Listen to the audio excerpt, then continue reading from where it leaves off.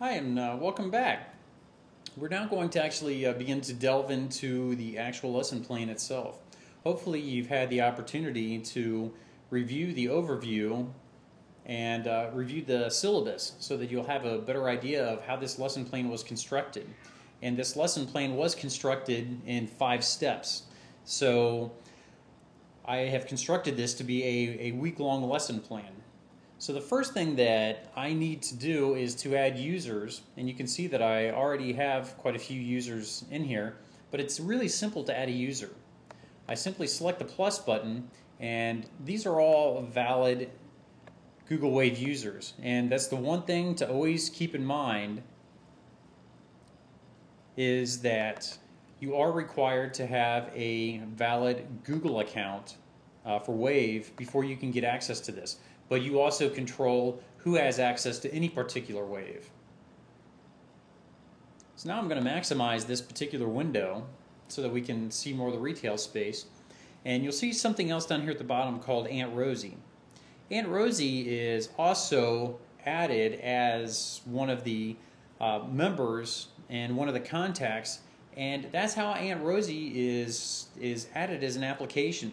It's one of the several ways that applications are added into this tool, which is a little bit different, but this gets into the whole widgetization of using tools. And the beauty is that anytime that I need to use the Aunt Rosie application, and what the Aunt Rosie application does is this does real-time translation for me via chat.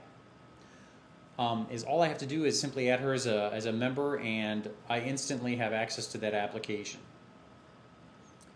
Now the first thing we're going to do is look at step 1. Step 1 instructs the students to evaluate and read the poem, paying special attention to the hyperlinks. And one of the first things that you should notice is that this is a Google Doc. Now the Google Doc is actually stored within a Google application cloud environment. So this document was embedded and is pulling from a external Google document that is not part of Google Wave.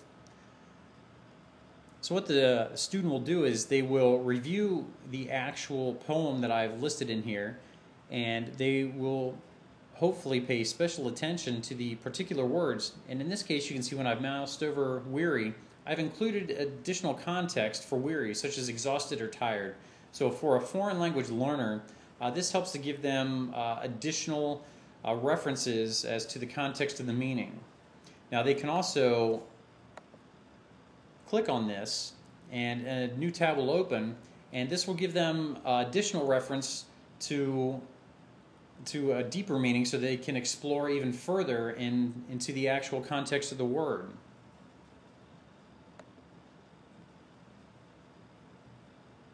So the first stage of this document was to simply have the students go through and read the poem.